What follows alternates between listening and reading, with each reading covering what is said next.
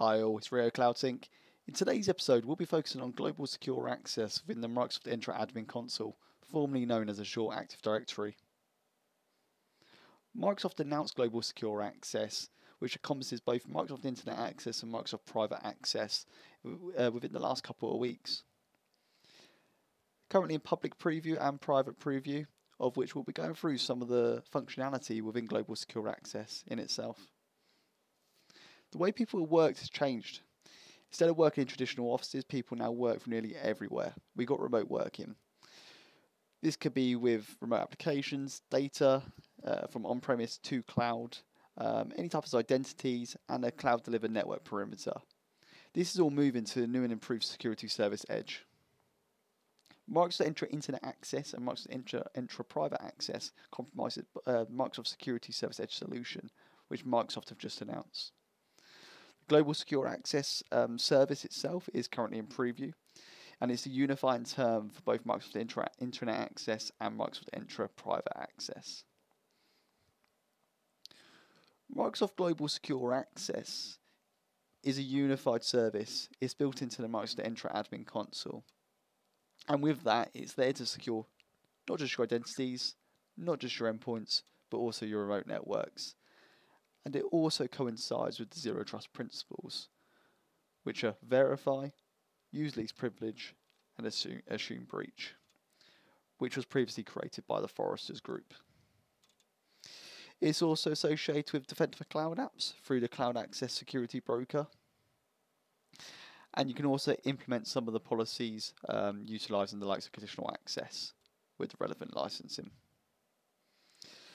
Global secure access through the likes of Microsoft Internet Access and Microsoft Private Access is here to prevent stolen tokens, implement universal tenant restrictions, i.e. for external sharing and external access, providing you a set of enriched logs for your visibility in a single pane of glass, as well as acquiring logs for network traffic and having visibility of your network traffic. Let's have a dive into the Entra admin console, and let's have a look at some of the services what we can implement within the console itself. First things first, you need to access entra.microsoft.com. Once you're in entra.microsoft.com, the dashboard will appear, of which you will have some widgets in your first screen, which you can navigate to Entra ID, which was formerly Azure Active Directory, Identity Protection, Identity Governance, etc. Prerequisites wise for the Global Secure Access service, you will need a Microsoft Entra ID P1 license, which was formerly Azure Active Directory P1. That is as of now. When it does come out of public preview or private preview, the licensing may vary. Microsoft do recommend at this point in time, if you are using Global Secure Access, you do acquire the use of Microsoft 365 Enterprise E3, just so you get the full complexity of the service itself. With accessing the Global Secure Access pane, an error may appear when you do click onto one of the services. Please make sure you have the associated roles, either Global Administrator or Global Secure Access Administrator assigned to your account you're using to administer the policies.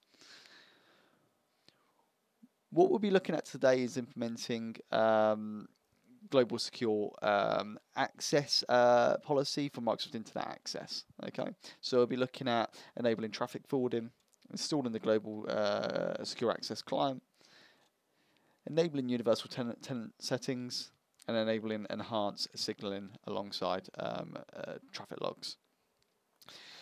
So first things first, when you access entra.microsoft.com, you've got your pane on the left-hand side, identity protection, identity governance, verifiable credentials, permission management for your role-based access control, and then your Global Secure Access in brackets preview. Please bear in mind that preview services are not fully compatible as well as supported, okay, in terms of Microsoft. So any service level agreements you may have with Microsoft that yourself or through a indirect provider may not be valid in this use case. So what we need to do is access Global Secure Access. Okay, down the left-hand side, under Connect, you have an option for traffic forwarding. First things first, we need to enable traffic forwarding, okay, as a unified profile. You have two options for profile. You have Microsoft 365 profile, which is your internet access profile, and you have the private access profile for all your private line of business apps you may have deployed. This is basically replacement of application proxy within Azure Active Directory or Microsoft Entra ID.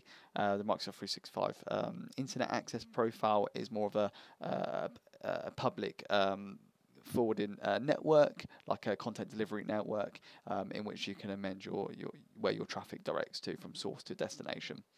Okay. When you do access traffic forwarding, in this case scenario, we're going to enable internet access. So we come into traffic forwarding, we select the tick box for enable traffic forwarding from here. You can see when it was last modified and the date and time. This will apply to all Microsoft 365 traffic for all our SaaS applications, so software as a solution applications. What we can do, we can select Microsoft 365 traffic policies, 3 policies associated to this one traffic profile. If we select view, at the moment the policy targets 3 different services. We've got Exchange Online for our email, we've got SharePoint Online and OneDrive for Business for our data storage or residency, and Microsoft 365 Common and Office Online for your Microsoft 365 apps. So if we expand each scope, you can see the FQDN, so the fully qualified domain name, as well as the URL associated to that and the ports that they are communicating off of. It's also segmented into category and protocol from TCP to UDP. You do have an option to disable each traffic forwarding policy, okay, just by selecting the tick box at the top here. And with that, you can see the associated routes. The action pane differs from forward and bypass. Please bear in mind, if you do have a conditional access policy in place, the bypass does take precedence, and it will be forwarded to the local host rather than the online host. Once you've customized all your settings in here, I do recommend you refer to the Microsoft documentation in terms of customization. This is just a high level view on how to configure it. You come out of here, okay, and you can see if there's any linked additional access policies as well. If you are incorporating maybe compliant devices into your organization, and with that you want to enable traffic forwarding on those compliant devices, you can do so through a conditional access policy. Once again, conditional access policies do require the use of Entra ID P1 or P2 if you're using the identity protection, user risk and sign-in risk policies. And then you have an option for assignment, either all client devices or remote networks. If at this point in time, if I select all assignments, it won't give me an option because I haven't onboarded any remote networks or branch connections to any other office locations. So once we've enabled the traffic forwarding, that's kind of step 1 in terms of enabling global secure access for our clients. Second step is to install and configure the global secure access client. In this scenario for a Windows machine, a Windows 10 machine. So what we do, down the left hand side, we scroll to devices and we click clients. And as you can see remote network as well, where we can configure our remote networks for both an IPv4 range and IPv6 subnet range. In this instance, we're going to click clients. And what you would do in terms of installing the client itself, you'd log on to the client's machine, okay, if you're doing it the local method. And with that, you will log in with the appropriate credentials, with the Global Secure Access Administrator or Global Admin Access, and you access the client web page and you download the client from a 64-bit perspective. With that, it will ask you for your Azure Active Directory credentials associated with the device in question. And with that will install the agent, and you'll have the agent appear in the bottom right of your operating system, which will give you a connected status available or offline. And also you can export logs and also conduct many diagnostics with that unified agent installed.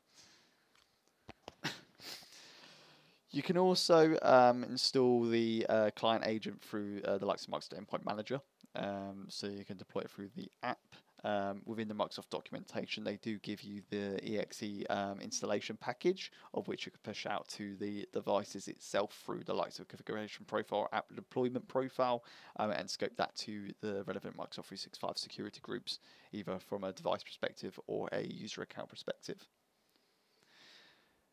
So at this point in time, we've enabled the traffic forwarding profile. We've installed the client on the machine. Okay.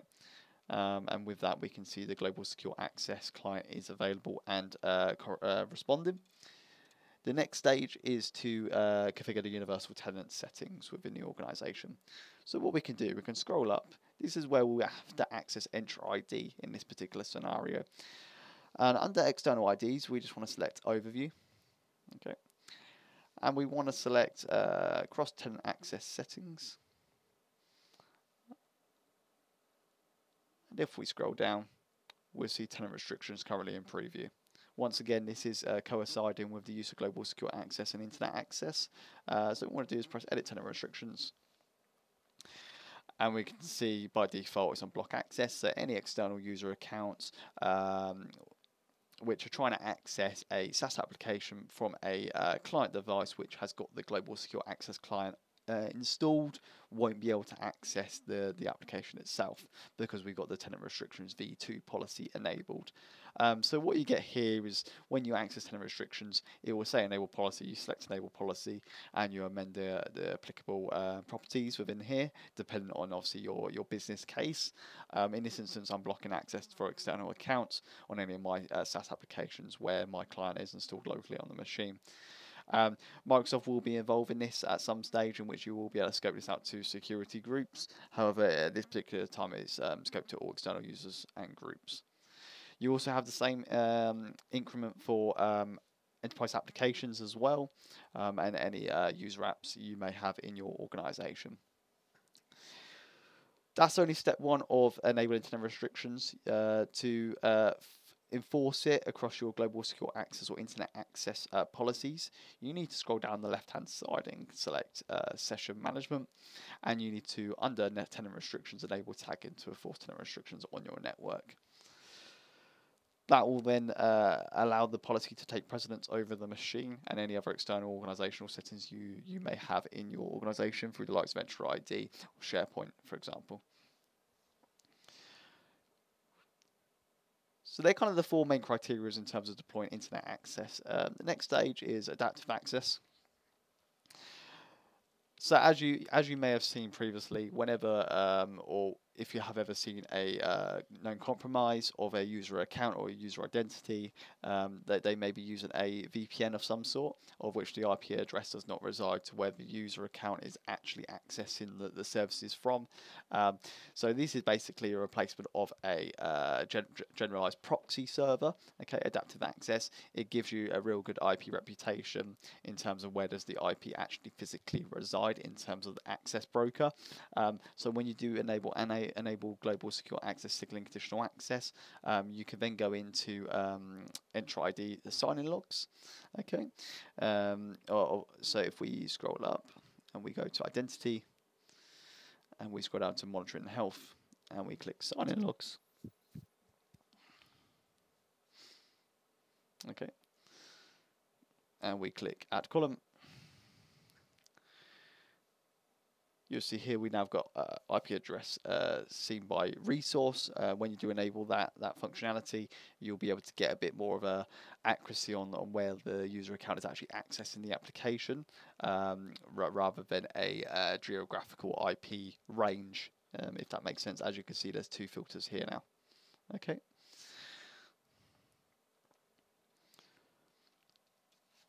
Other than that, if you scroll down on the left hand side and we go back to global secure access and we go to login, we've now got a unified approach in terms of our audit log for Microsoft 365 Online Services for SharePoint Teams Exchange.